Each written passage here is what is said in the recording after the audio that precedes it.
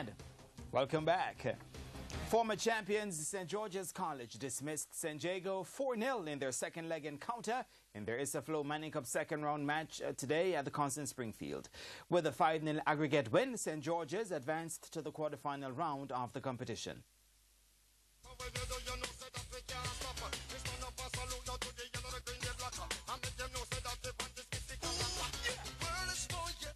Kudos to St. Charles today. I thought we played very well. I mean, we won an early start. As you can see, the first 5 minutes to get an open goal. I mean, congrats to Romara. I thought he had a good game today.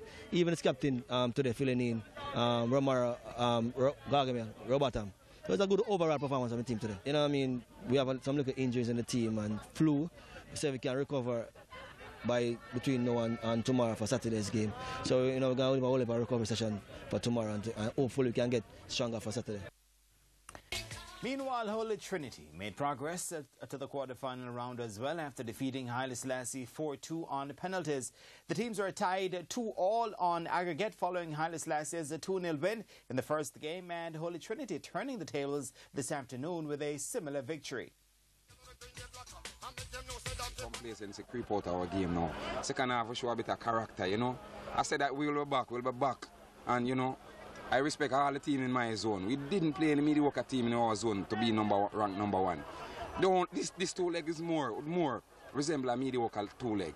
You know, and we make our job hard for us. Well, elsewhere, Hydel and St. Catherine High ended 1-1 in their second leg game at Prisnoval. However, St. Catherine advanced to the quarterfinal round 3-1 on aggregate after a 2-0 win in their first leg match. And the quarterfinal round will kick off on Saturday with 4 matches. St. Andrew Technical will face St. Catherine High at 1 p.m, while St. George's will encounter Holy Trinity at 3 p.m. at the Constant Springfield.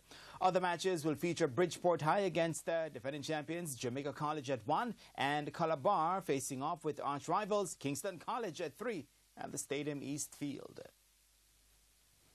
Now, following Wednesday's completion of the return leg second round matches, the groupings for the quarterfinal round in the